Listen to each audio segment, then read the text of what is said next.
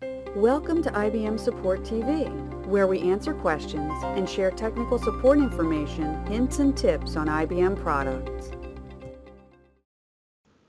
How do you set up connection pooling trace in WebSphere Application Server? This video will walk you through enabling the J2C trace. Depending on what backend you're trying to connect to, there are different trace strings that are available. If you're connecting to a database, use the first trace string. If you're connecting to a messaging system, use the second trace string. If you're connecting to an enterprise information system, use the third trace string. Log in to the admin console by entering your user ID and password.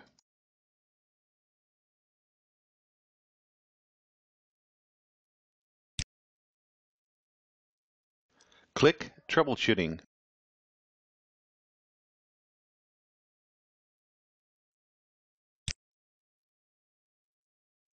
Click Logs and Trace.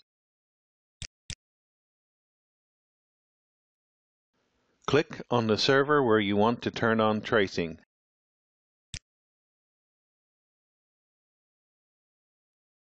Click Diagnostic Trace.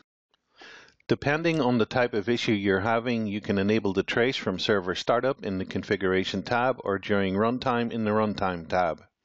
I will first walk you through setting up the trace in the Configuration tab. This will require a server restart for the trace to be captured. Change the maximum file size to at least 100 MB. Change the maximum number of historical files to at least 10. Click Apply.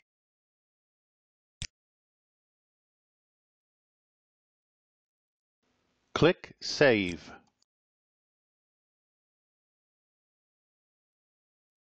Choose the same server again.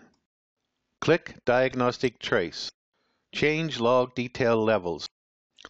Enter one of the trace strings below. If you're connecting to a database, use the first trace string. If you're connecting to a messaging system, use the second trace string. If you're connecting to an enterprise information system, use the third trace string.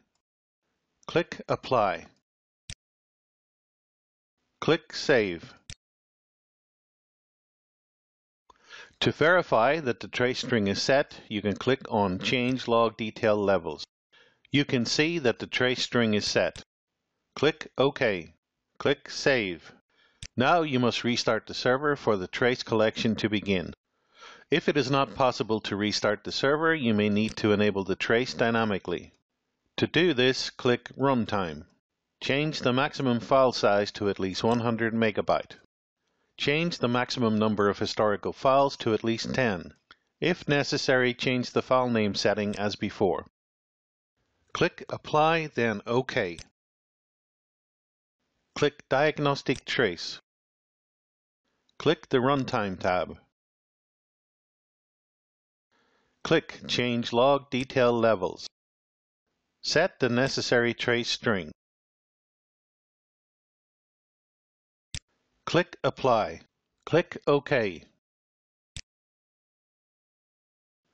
You can verify that the trace string is set correctly by clicking Change Log Detail Levels.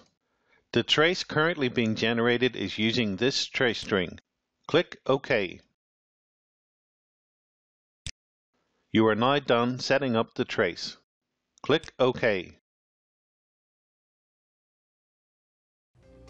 Thanks for watching this episode of IBM Support TV. Please leave a comment with topics you would like to see in future episodes. Until then, stay tuned.